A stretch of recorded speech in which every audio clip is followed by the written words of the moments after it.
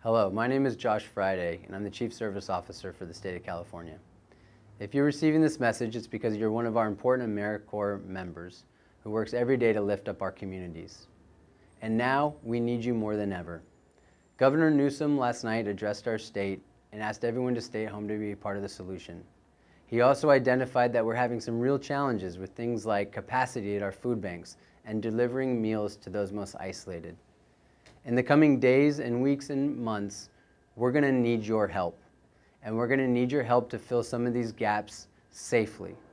Your safety is our #1 priority, and this is the time that we need you to help us be part of the solution. So I want to thank you for stepping up. I want to thank you for the oath that you've taken to get things done and to persevere in adversity. And I want you to know that you are going to be an important part of keeping our entire state safe. So on behalf of the state of California and on behalf of the governor, thank you.